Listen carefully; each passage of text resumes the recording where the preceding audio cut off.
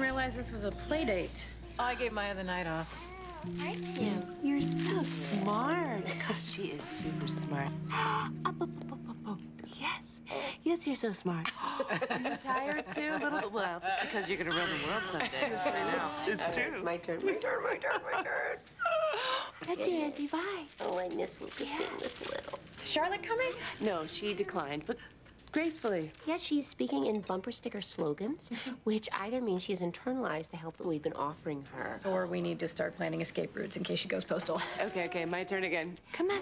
Up. Oh, yes, it's Adele. Hi.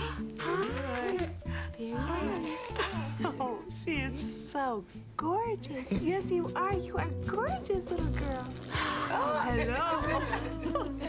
Okay, that's it. Where are you going? No offense, but I did not come here for the vagina monologues. What?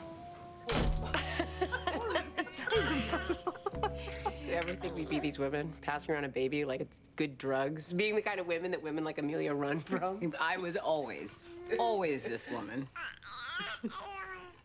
I want a baby. Yes, I do. It's probably not gonna happen for me, though. No, it's not. I have bad ovaries and one sad. Yes. One sad, lonely egg, and Sam. Well, go for it. You pray, love. I don't think Sam wants any more children. Have one without him. I want to have one with him.